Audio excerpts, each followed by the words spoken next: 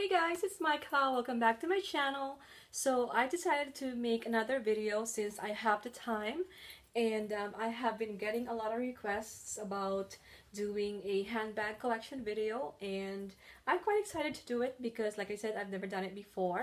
I'm not gonna go into too much details about the bags because I don't want this to be a long video. Not that it will, because I don't really have a lot of handbags, but let's get started. So I'm gonna try and show you the bags in order of when I got them.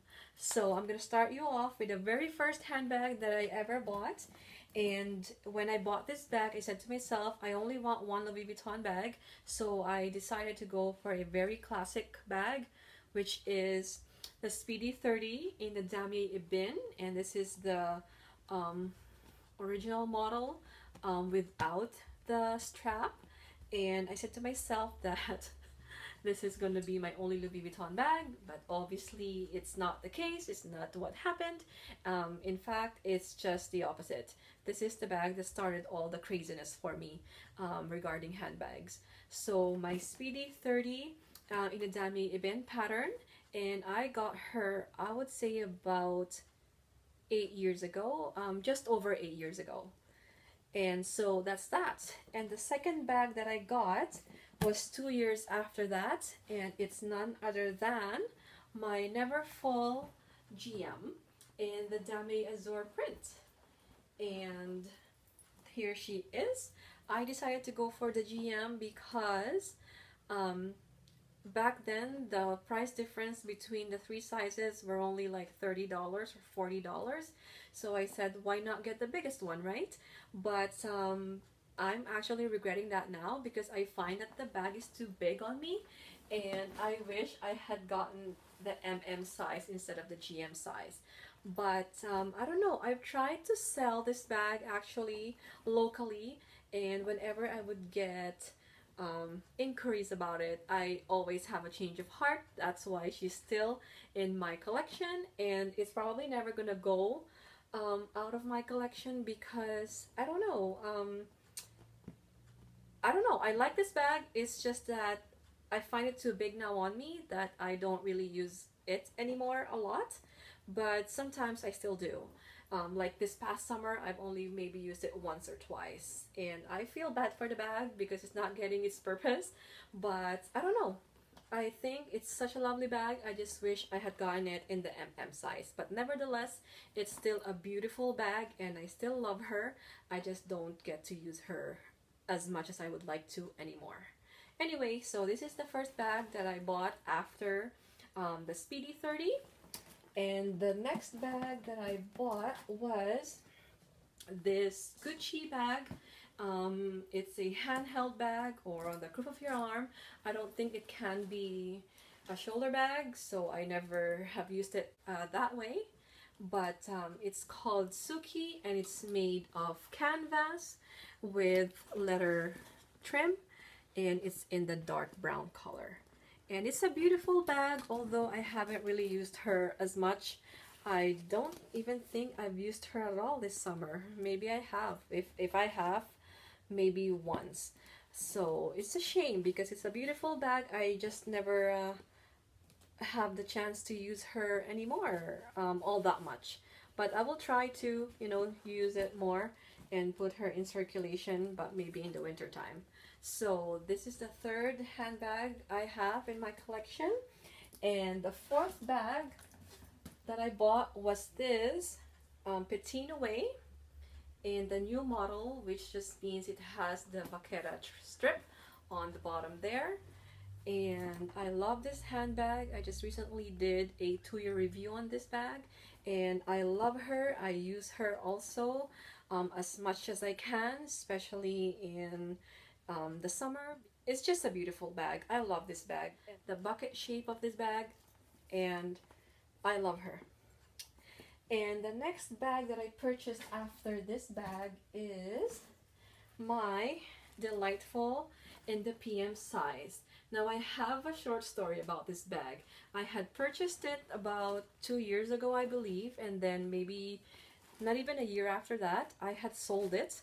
And because I had heard that they're going to be revamping the style of this bag, and also they're gonna come out with a dami ibn pattern. And I had sold it thinking that I wanted to get this in the bigger size, which is in the MM, and in the dami ibn print, so that I won't have to worry about the vaquera strap.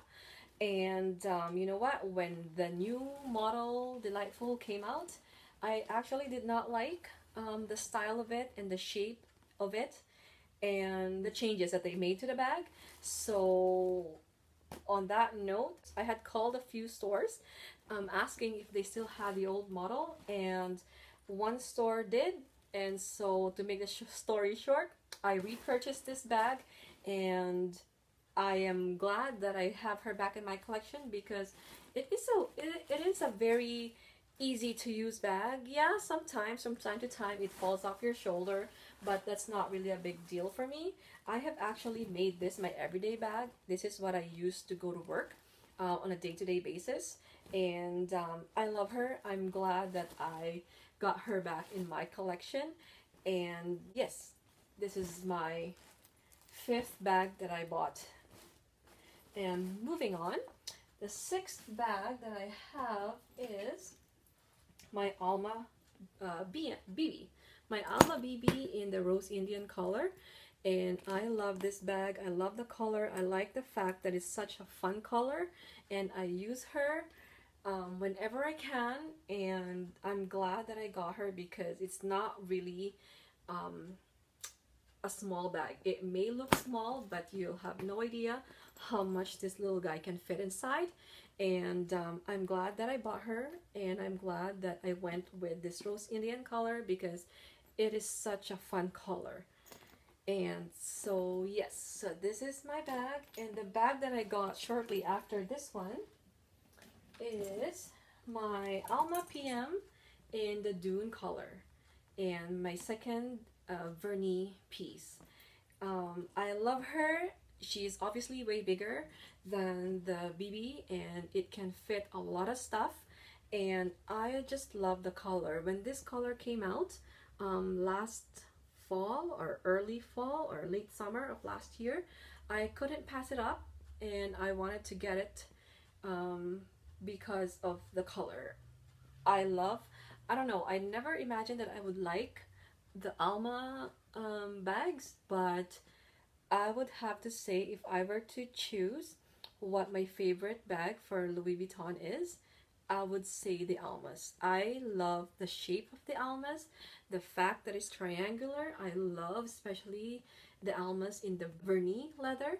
One of these days I'm hoping to get an Epi Alma, but I don't know, maybe next year, because I am done with bags this year.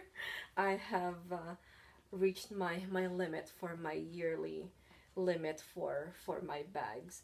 So anyway, this is the bag of last fall for me. And then the next bag that I got after that is a Michael Kors bag in the Dune color. Or yes, this is the Michael Kors bag in the Dune color, but it's more on the taupe, between taupe and gray color. And I got her just in the springtime of this year, and it's such a beautiful bag. It can be a handheld, and it comes with a strap inside, so you can wear it over your shoulder or crossbody. But it's such a nice bag, very similar to the Cluny or Cluny of Louis Vuitton that's out right now. And it's such a beautiful bag. I use her, but mostly for the evening, and I love her. I'm glad that I have her. Actually, it's not a bad bag for a Michael Kors.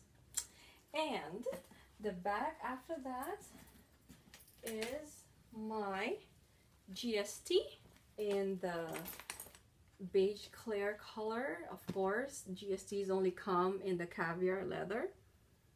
There she is. And I love this bag. This is my holy grail. I try to use her as much as I can. And of course, you have to be really careful of color transfer or staining or the edges, especially on the bottom of the bag, because it doesn't come with any feet. That's the only downside to this. is that it doesn't come with feet, unlike Alma's. Whether it's the BB size, they both come with feet. So that's the only thing that I wish this bag had, was the feet. But nonetheless, it's still a beautiful bag. And the next bag is the last bag I'm gonna show you. And like I said in the past, it's not technically a bag, but I use it as a bag. And so therefore, my last bag that I'm gonna show you is my wallet on chain, or walk for short, by Chanel. And this is my second Chanel piece. The first one was the GST, and this is my second Chanel piece, and I love this bag. I'm surprised on how much this bag can fit despite the size of it. And I'm glad that I got the lambskin leather, because the lambskin leather, if the color is light like this one, it just shows the beauty of the bag. So I'm glad that I have her, and maybe in the future I will get another walk, but this one I am quite liking. Just sits on me like that. So anyway, thank you guys for watching. It was a lot of fun doing this video of my handbags, and I decided to do it now because I don't think I'm gonna be adding anything to my handbag collection until maybe next year summer, because like I said, I have reached my one bag a year limit, and or I even went over my one bag a year limit. So this is my handbag collection. Thank you for watching, and I hope to see you guys on my next video. Take care.